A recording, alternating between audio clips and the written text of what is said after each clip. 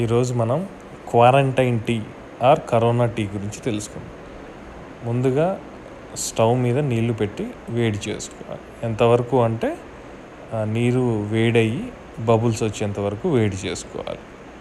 Okay, అలా bubbles వచ్చిన తర్వాత అందులో అర చెంచా మిరియాల పొడి మరియు అర చెంచా పసుపు,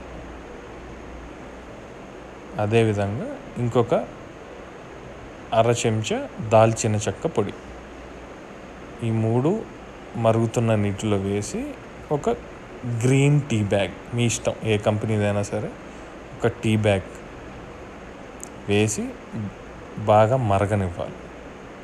ఓకే, అలానే గ్లాస్లో విడివిడిగా నిమ్మరసం పిండుకోవాలి.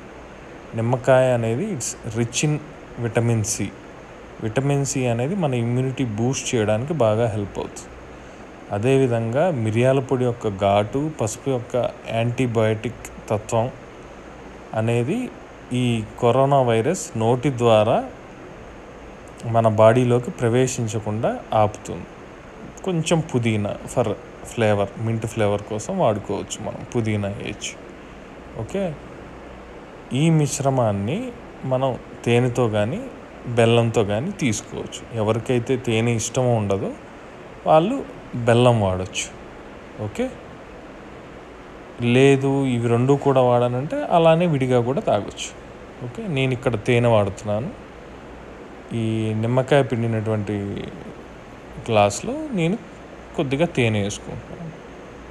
తేనె అంటే మీ రుచికి సరిపడినంత, బికాస్ తేనె కూడా it is a blood purifier. మన బాడీలో అన్వాంటెడ్ ఫ్యాట్ ఏదైతే ఉందో అది తీసేసి బ్లడ్ని ప్యూరిఫై చేస్తుంది. ఓకే, ఇలా మరుగుతున్న మిశ్రమాన్ని బంద్ చేసి దాన్ని వడగట్టుకోవాలి, వడపోసుకోవాలి. ఓకే, ఇలా వడపోసుకున్న ఈ టీని క్వారంటైన్ టీ మీ ఇమ్యూనిటీ బూస్ట్ చేయడానికి ఉపయోగపడుతుంది.